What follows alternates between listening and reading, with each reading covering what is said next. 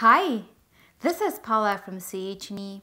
These are our news for Chéticamp and surrounding areas from February 7th to the 14th, 2021. On today's segment, highlights from this month's council meeting. Also, la Société Saint-Pierre asked the community for name suggestions for a new campground and performance center in Trout Brook, a place of historical significance for the Acadian community. But first, a public hearing coming this Thursday about a contentious zoning question in Chéticamp. Municipal Council will be holding a public consultation on Thursday, February 18th about the proposal to ban new campgrounds from residential zones in Chéticamp only. This will be an interim measure while staff works on developing a new commercial zone for campgrounds.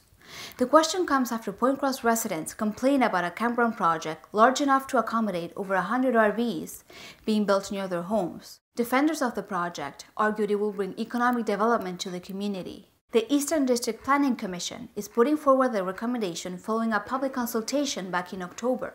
The ban on new campgrounds in the RR1 zone will be a temporary measure while staff reviews other zoning possibilities for commercial projects. But this is not going to be discussed at the February 18th meeting.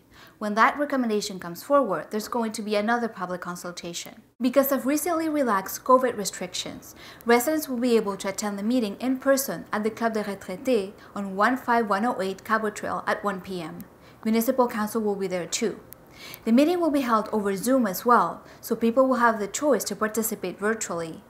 Anyone wishing to make an oral presentation has to sign up by calling 902-787-3501. You can get the Zoom link by calling that number. Written submissions can be sent to jdbain@edpc.ca. You can read a copy of what is being proposed at edpc.ca-staffreports.htm. At the latest council meeting, Inverness County's Municipal Council agreed to oversee that its dog control bylaw be registered with the province so it can be enforced. At the moment, the only way the municipality can deal with dog complaints is to ask owners to change their behavior, but it can take no legal action like tickets. It will actually be the first bylaw the municipality will register with the province. It hasn't been really an issue. I mean, there's all kinds of bylaws, but up to this point, we basically, speak to the people involved and work it out that way. And we don't have to go to this means to solve the issue usually. But should that happen, we want to be prepared for it. So we haven't had any issues that I can think of since my time here that has created that type of a problem. We've been able to negotiate using the wording of the bylaw to say, this can't happen this way because of this bylaw. And we haven't had to take legal action on it. But it's something that just needed to be cleaned up, I think, and dealt with. And it hadn't been in the past. So I guess that's my role now as warden, is seeing that, and the council is seeing that this is taken care of. So in the future, we can utilize our bylaws even in a more effective way. For those who are wondering, land use bylaws are enforced by the Eastern District Planning Commission. At the February meeting, Council also approved new expense, remuneration, and hospitality policy. Changes made to the expense policy have to do with a $200 honorarium available to citizens who join municipal boards and committees. The honorarium has been rarely used in the last few years. Council decided to raise awareness about it so more citizens claim it. Remuneration policy amendments have to do with an office rental allowance for councillors.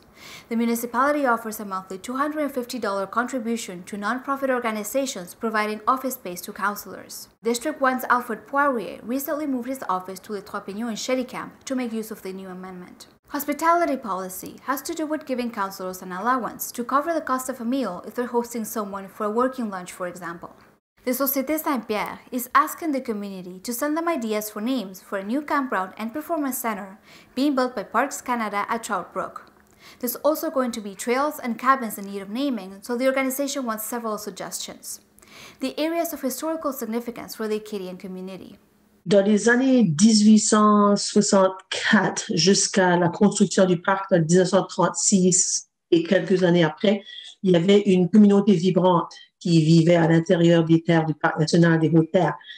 Puis, on parle du Cap Rouge souvent, mais ce n'était pas juste le Cap Rouge. On a parlé de la Rigouèche, la Bloc, le Ruisseau des Maurices, la rivière Lazare, le Butreau, la Presqu'île, c'était tous des noms de petites régions à l'intérieur du parc dont vivaient nos Acadiens.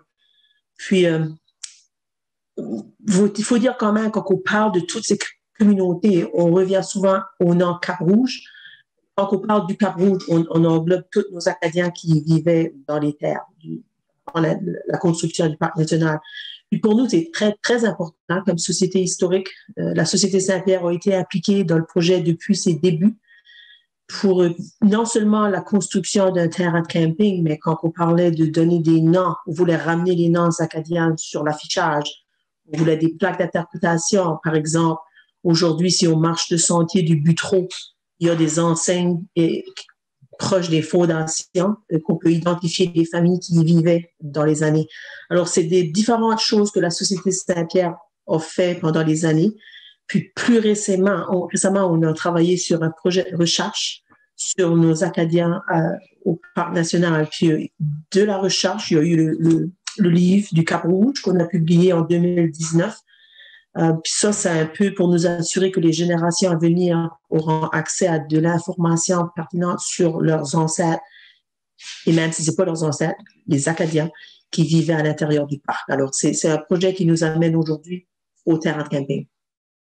Those are our news for the week. If you have any stories you'd like to share, you can write to us at chne.television@gmail.com. We'll leave you with a view of the Cape Breton Highlands covered in snow this weekend. Thanks for watching.